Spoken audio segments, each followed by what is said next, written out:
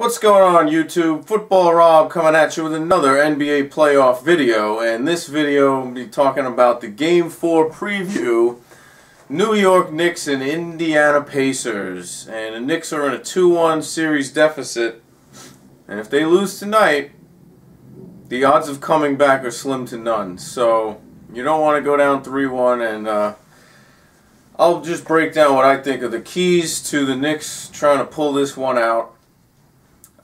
You know, there are a lot of things that I've been saying about Carmelo Anthony that a lot of you haven't liked, and a lot of thumbs down on these videos. But you know, these are the things that led me to believe that the Knicks right now are a sinking ship.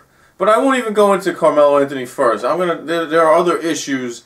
You know, a team is not just one player, and I get that. So you know, a lot of different things are happening that are the reasons why the Knicks are where they are, down 2-1 against the Indiana Pacers, who they have home court advantage against. So you should be able to beat this team in a 7-game series, since you were the better team all season long.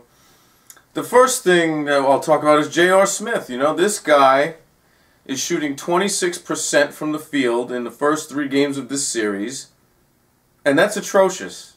That's completely atrocious. You know, he just brings nothing to the table if he's not scoring.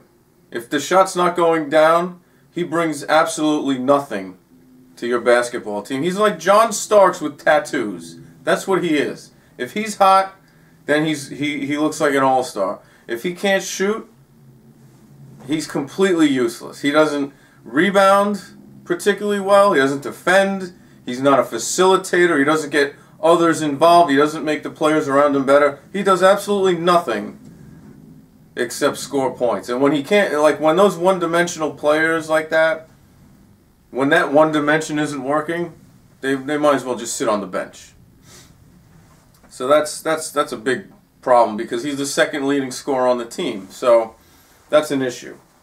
And the other thing that I'm seeing in this series, I mean, the Knicks big men cannot shoot the ball. Kenyon Martin is not a threat to shoot.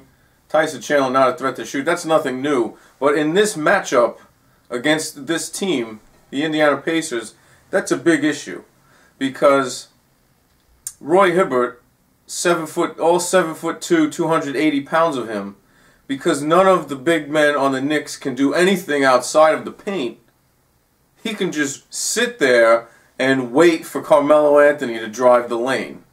He doesn't have to. Oh, I gotta chase Kenyon Martin out to the elbow. I gotta chase, you know, Tyson Chandler. He might do a pick and pop. You don't have any of those kinds of threats. So Roy Hibbert could just sit there and wait, and go like this, and Carmelo Anthony's gonna run right into him, because you know the guy never passes the ball. So when Carmelo drives, 7'2" Roy Hibbert's just gonna stand there like this.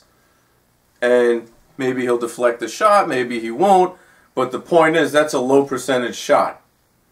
And what Carmelo Anthony is known to do, he's known to just flail himself into people and hope that the referees bail him out. And when he doesn't get his way, when they don't call a foul on Roy Hibbert, then he just complains and sulks and doesn't get back on defense. Meanwhile, the Pacers are going the other way. So it's all those kinds of, it's like a perfect storm of bad things to happen. And that's why the Knicks are where they are. And I think something that could solve this problem, 2 things. Amari Stoudemire needs to be a factor in Game 4. He can't play like 10 minutes and give you 4 points. No, he has to play at least 25, 30 minutes, and he needs to give you 15 to 20 points.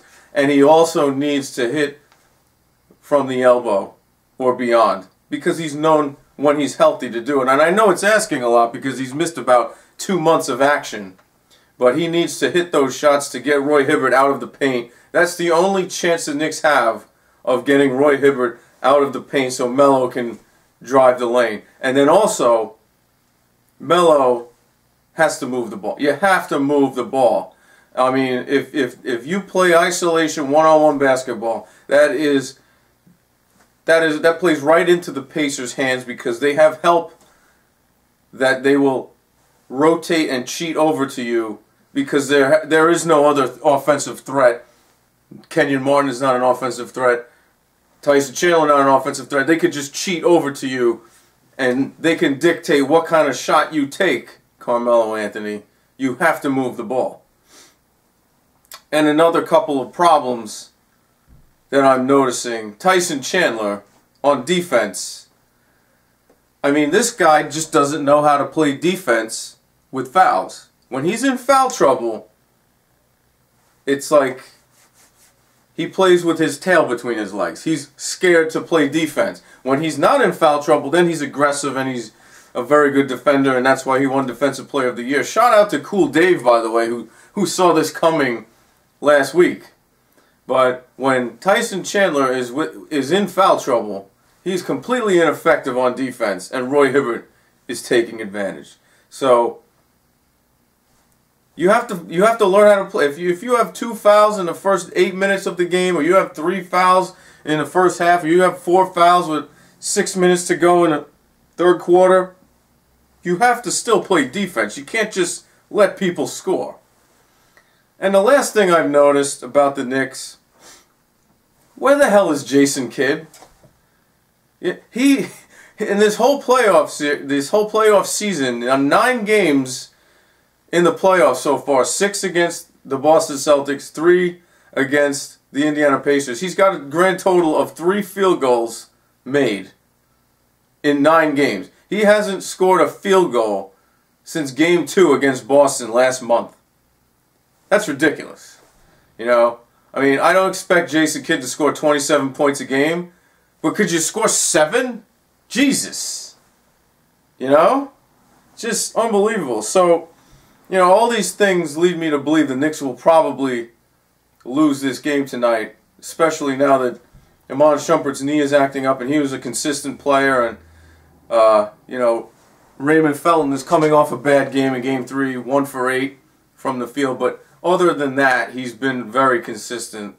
So I think that's just an aberration. But there's a lot of things that I'm starting to see that this spells certain doom for the Knicks. I'm thinking they're going to lose Game 4, but I'll give them the benefit of the doubt, and I'll just say that they're going to win. But I am not confident in that pick at all, and I wouldn't be surprised if the Knicks are down 3-1. So Football Rob, let's get the dialogue going. What do you think about the Knicks?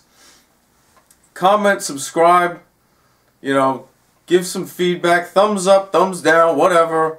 It's Football Rob signing off.